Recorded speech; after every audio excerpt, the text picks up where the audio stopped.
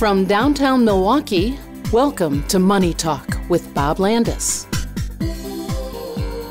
Each week, professional advisors from Landaas Company Investments discuss the latest financial developments, offering timely insight and long-term perspective. This is Money Talk for April 29th, 2022. Well, your Milwaukee Brewers are hosting the Chicago Cubs this weekend, and need I say more? And after finishing off another team from Chicago, the Bucks' playoff run continues with the Celtics this Sunday in Boston. Let's start in Livonia, Michigan. A kindergartner brought a bottle of Jose Cuervo to school and shared it with 4 of her little friends. While she's the most popular kid in class, she's not allowed to ever again bring anything for show and tell. Good for her. Brazil has purchased 35,000 doses of Viagra for their military.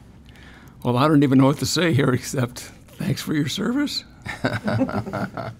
Santa Barbara, California is close to declaring its only Chick-fil-A restaurant a public nuisance. It has nothing to do with the food. It's the long drive-through lines that have cars backed up onto the street for hours. That's the nuisance.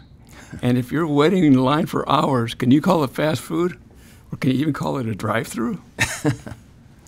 A man in Kenosha was getting a cavity filled when he inhaled the dentist's drill bit. And because he was all numb from the Novocaine, he didn't even know it. So it was off to the hospital where surgeons, using an experimental procedure, fished the drill bit out of his lung. Oh, my. I just wonder what they used for bait. Triplet sisters in the Democratic Republic of Congo all proposed to the same man on the same day. Although he almost fainted by the polygamous request, he said yes to all 3. Now, I'm not a lawyer, but I think he can plead temporary insanity. On the podcast today, we have Art Rothschild, Mike Hoelzl, and wrapping up the week, here's Kyle Tetting. Well, thank you, Max. A rough week overall for stocks, piling on to what have been some pretty meaningful declines. The NASDAQ down 3.9% this week, closing today 12,335. The S&P 500 down 3.3%, closing at 4132. The Dow Jones Industrial Average lost 938 points today alone, closing the week down 833, down 2.5%, closing at 32,979 for the year.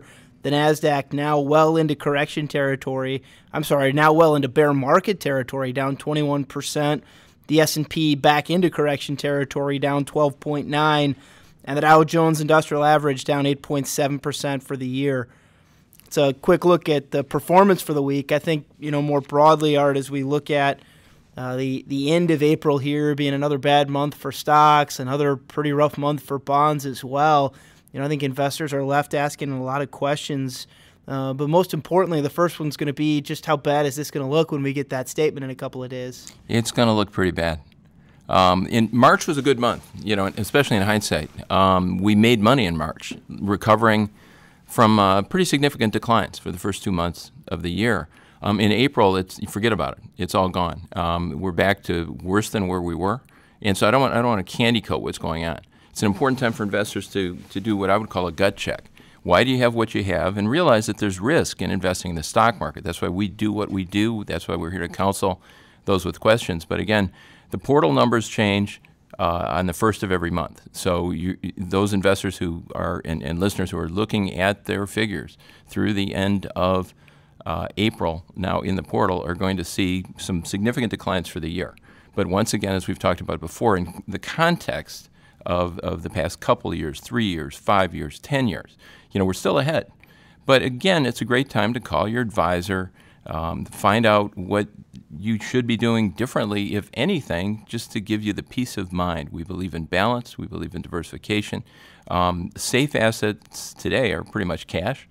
Looking forward, as you'll comment on, I'm sure, there's opportunities. But, this is not a good month by any stretch of the imagination. And Art, I think maybe the bigger challenge is not that stocks are down. We expect that month to month that's going to happen. The bigger challenge is that we've continued to see interest rates move higher, which puts pressure on bond prices. Investors need to remember that bond prices and interest rates tend to move inversely. And so when we're seeing interest rates move higher, we see bond prices tend to move lower. I think there's a couple of challenges there short term, but let's all remember that long term, there haven't been a lot of meaningful changes in the last month. We haven't gotten a lot of new information that tells us that the next 6 months, the next year, the next 5 years look all that different than what we thought before. And so if anything, this is setting up for future returns to look even a little bit better as valuations on stocks have come down, as the interest rates you can get on your bonds now have gone up. Both of those things to me suggest that, we can finally expect a little more from stocks and bonds than what we had been expecting when the forward PE on the S&P was 21 or 22. Well, now it's down below 18. When the yield you could get on your bonds was 1/4 or 0.5% if you were lucky, and now you can get 1, 1.5, 2. All of a sudden, those things look far more attractive. And so, I think it is a gut check. It certainly is a reminder that you have an advisor for a reason. Don't hesitate to call us. Don't hesitate to make sure that what you have is still what you want. But I think, if you entered this pretty comfortable with the way you were positioned, there haven't been a lot of fundamental changes that suggest that you need to be doing anything different. Yeah, and this was not a week in which, as you indicated, anything really happened. Other than some news came out, on corporate profits being better or worse than expected. Most, as you're well aware and have commented on frequently, corporate profits are coming in higher than anticipated. This should be good news. In past quarters, it has been, but some people are just looking for excuses to sell. And there are speculators out there. There's stuff like meme stocks that have been clobbered lately because people aren't as excited about investing. So you're going to see some air coming out of this balloon. But as you indicated, with yields being higher, bonds are going to be more attractive going forward. They couldn't be much less attractive than they were in the first quarter. And stocks, dividend-paying stocks, some of which have done very well relative to growth stocks. Growth stocks have shown why they have a reputation of being more volatile. They hadn't been for the past 10 years. So it's about time that people, got this reality check to realize, yeah, you should get help. Our clients have help making good decisions, and a good decision is to develop a well-diversified, well-balanced portfolio and stay in the game. I think it's interesting. We got quite a bit of earnings information late this week on some of the big tech names. Mike, I know you've had some thoughts this week on maybe the role that technology stocks and growth stocks more broadly play in portfolios. Yeah, to Art's point, growth stocks have just been hammered for this first 4 months of the year, and they've been the ones that have driven the market. A handful of names have driven the market for the past 3 years. So we've had a lot of conversations about growth stocks with clients, and I've actually been putting some money into some growth stocks, large cap growth stocks, for the clients that can handle it, right? That can take on a little bit more risk, mainly younger clients, right? Because you look at some of the funds that we use more broadly, and the top names of these growth funds are Apple, Amazon, Alphabet. These companies aren't going anywhere. It's not a matter of if they recover, it's when. And growth stocks in general, like growth companies in general, have been kind of fascinating to me for a couple of reasons. But one is, and you guys will realize where I'm going here, is they're getting into more sports-related content, right? So you look at Amazon, Apple, they're starting to dip their toe into the NFL, Major League Baseball, and to try and open up new revenue streams, right? So one that's interesting to me is Amazon. They're doing 30 WNBA games this year, but they're doing the local games for the Seattle Storm that are only available to the people in Seattle. And what they're going to try and experiment with is target-based ads, right? So you search on your computer and you're watching that Seattle Storm game in Seattle, you may see an ad for whatever you search. I'm not even going to get into what people search for. That's not my place. I'm not going to go there. But it's another possible revenue stream that could help bring back growth stocks a little bit quicker. But as you said, Art, if you're going to get into it right now, you have to be willing to put up with a little volatility, and for some people, they can. Well, I think, Mike, that's such a critical thing to understand about how much investing has shifted over the past few years. You think about some of the old guard businesses that have drastically changed operations to capture what the new revenue streams look like, whether it's the Amazons of the world, where most people don't even really fully appreciate where their revenue comes from, to maybe some of the media companies that have just become digital streaming companies. And so, I think there's all these opportunities out there, and I think we're so quick to say, well, what new business might be the business that provides that opportunity? We forget sometimes that often it's those well-established big businesses that are just able to spend in order to shift focus, able to pivot to better opportunities that potentially lead to revenue sources we hadn't anticipated. That's the nature of investing, and in particular, I think it's the nature of growth investing, is trying to capture those great ideas. I think as we look at some of the earnings data from this week, it's clear that we remain on pace about halfway through the first quarter earnings release to grow right where we thought we would, about 12.5% earnings growth for the first quarter, still counting on maybe upper single digits, looking at a little north of 9% earnings growth for all of this year, potentially another 9% next year. And what all that leads to is an environment in which, as stocks have been selling off, all of a sudden the S&P broadly looks relatively attractive again from a forward price to earnings perspective. Keep in mind, at the start of the year, we were talking about a forward PE on the S&P 500 north of 20. We're now down below 18, I think, as I mentioned a bit earlier. And so while that still is a bit above the long-term average, Art, I think there's some opportunities from a valuation perspective now. And, of course, if what we care about is earnings and interest rates, those earnings make their way to where we think they'll be, all of a sudden, I think stocks long-term remain kind of attractive here. Yeah, and I'm going to put in a plug for the article you just wrote that talked about exactly that. It is all about interest rates and earnings. One of your clients asked you a very good question. What is that Bob's always told us to be paying attention to? And the earnings portion is doing great and should continue to do great. This is a very strong domestic economy, some concerns about the global economy. But going forward, you can expect, we can all expect corporate profits to grow. With interest rates a little bit higher, that's the adjustment the markets are going through right now. What are those future earnings worth today? And I think your article does a great job, reviewing that. So I'm going to call our, listeners' attention to that one. I think, as always, we've got a pretty great newsletter coming out.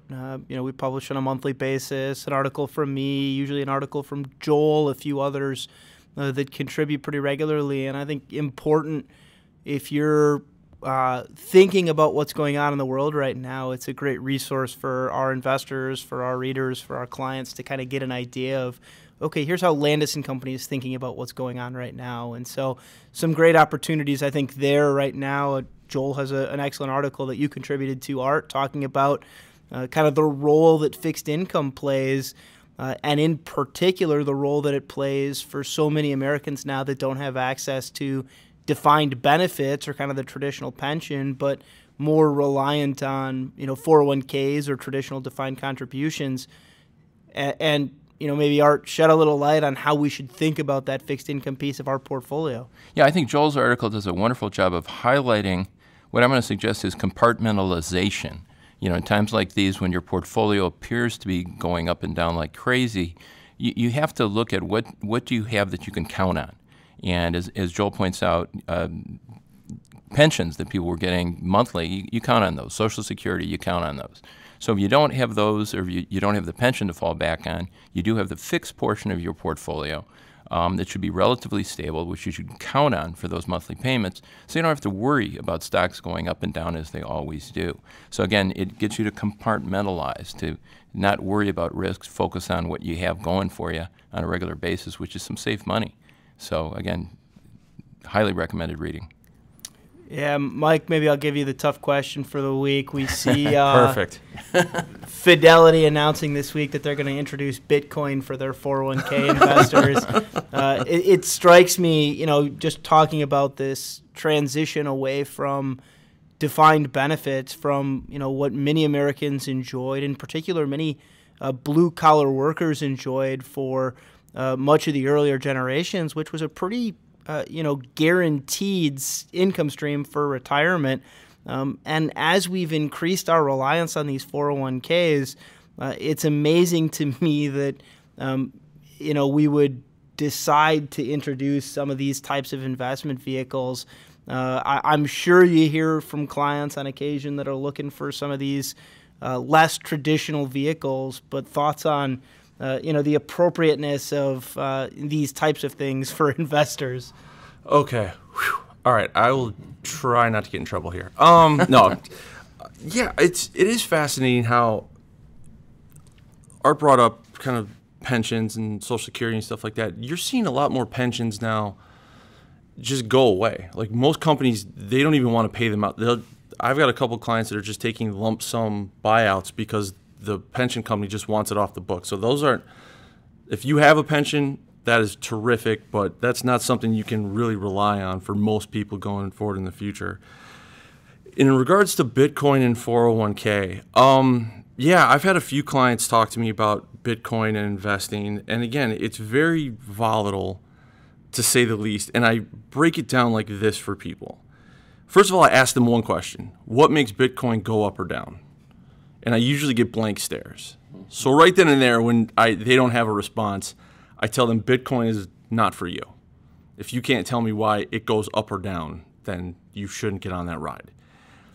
But I also put it in kind of a real world perspective and kind of relate to my own life in terms of, as a lot of people may know, I've mentioned on this podcast, I enjoy going to Las Vegas for multiple reasons. But when I go out there with my wife, we have basically a gambling budget, right? That we know this X amount is going to be used for slots, roulette, whatever. We do not plan on coming home with that money. And I phrase it in that way for Bitcoin, knowing if you want to get into Bitcoin and take a small, very, very small portion of your retirement portfolio and put it into Bitcoin, okay, but go in there with the clear eyes of there's a chance you're not coming home with that money. Or you better be prepared to have a really volatile ride with it. And when I say that, most people want to stay away from it because with your 401ks, that's it. That's what you're banking on to retire. So if you're banking on Bitcoin and a very speculative investment to retire, there's a chance you're going to get left holding the bag and not be able to retire until you're 95. So I would advise against it for the vast majority of people if they are offered it in their 401ks.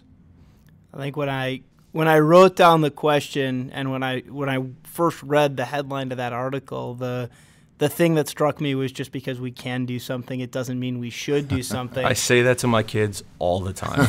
And I think it's important to understand that today's workers rely on their 401k far more than the workers of generations past. It's going to be the thing that provides for the vast majority of their retirement income, hopefully, right? You hope that it grows the way you expect it to, and that you don't make poor choices along the way. And I think one of the necessary evils of that is that we have to put some guardrails on, what kinds of investments we put in these portfolios. And so I think, there's a risk to investors not understanding the volatility that exists there. And so again, I think, while you may want to have a little piece here or there, it may interest you, or it may be something that you want to, just participate in to say you're participating.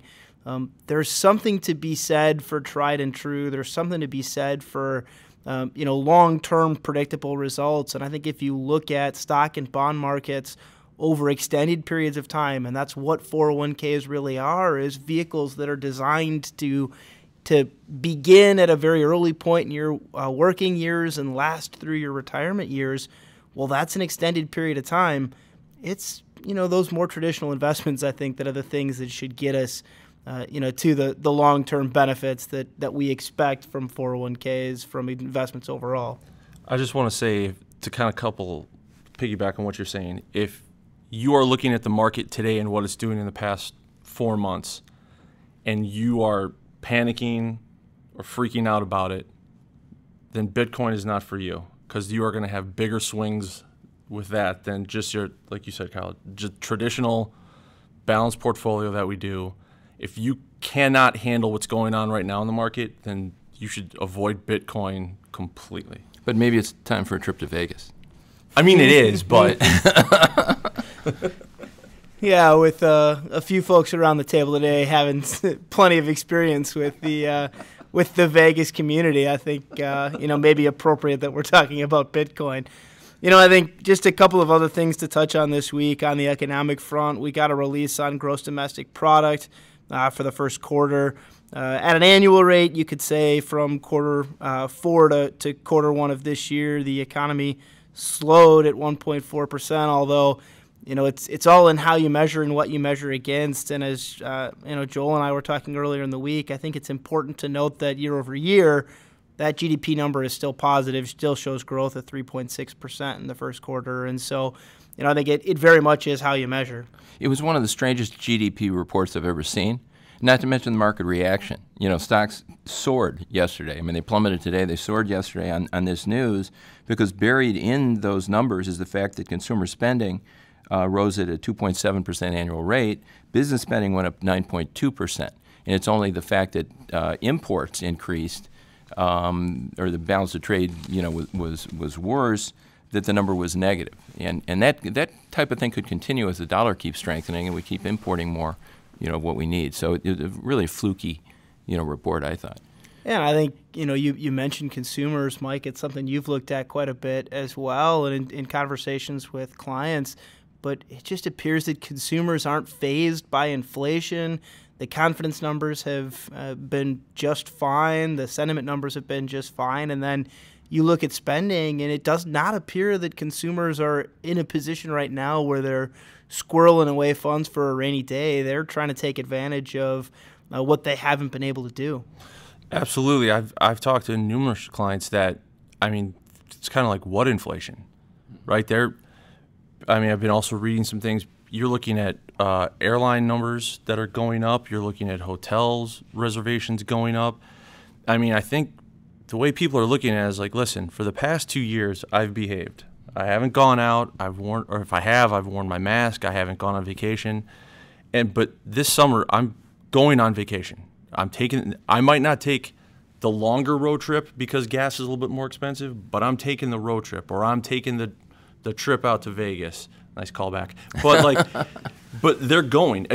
It's down the line. So many clients I talk to they're like, we're going this summer. And again, this area of the country we live in, when it gets warmer out, people are going out. We don't get a lot of nice weather around here. So when it happens, we're going to go do stuff. And so, yeah, it's just fascinating to see that all the talk about inflation was really going to suppress some consumer spending.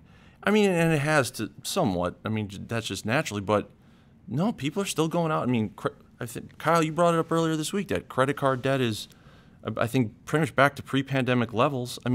I think that's just going to continue, especially as we get into the summer months. Yeah, Mike, I think that's critical. Is remember, of course, that consumption is, or individual consumption is 2/3 of our economic kind of powerhouse, and we're great spenders. Americans do an excellent job of spending money. We sure make a lot of money, and we find plenty of places to spend it. And so the best way you continue economic growth is to see that consumption continue to take place. And so the thing we watch is consumer spending. The thing we watch is how consumers feel about the future, because ultimately, that should inform us. When consumers start to get a little wary, we should probably maybe take our foot off the gas a little bit, because again, it is really consumption that drives the bus there. Well, Art, Mike, Max, thanks for joining me this week. As always, enjoy doing the program for you, and we'll talk to you again next week. Thank you for listening to Money Talk with Bob Landaas. If you have a financial question you want answered on next week's show, email it to moneytalk@landaas.com. To keep informed throughout the week, visit our Money Talk page at landaas.com.